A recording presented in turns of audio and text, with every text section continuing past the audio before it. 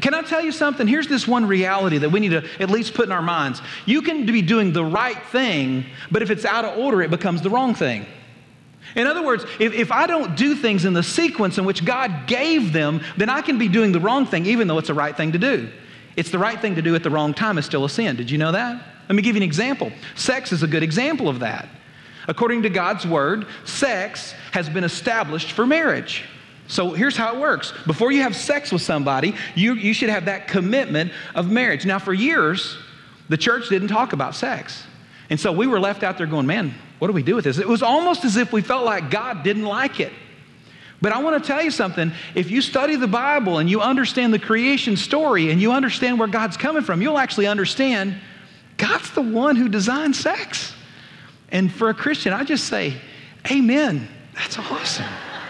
There's some things you should celebrate about God, and I personally believe that's one of them. All right? The truth is, He designed it. God gave the guys with the guy thing and the girls with the girl things, and that stuff works together, and it's awesome. So sex in itself is not a sin, correct?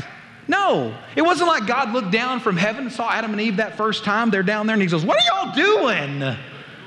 Get away from her. That's great. No, it wasn't like that. God designed it.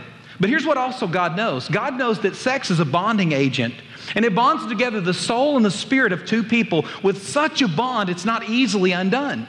And so what God says is this, is He knows that there's devastating consequences when you bond a soul and a spirit together without an actual commitment.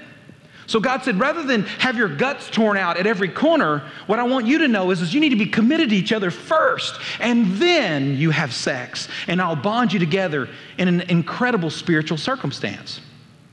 See, something came before something else. Is sex wrong? No, but it's wrong when it's out of order.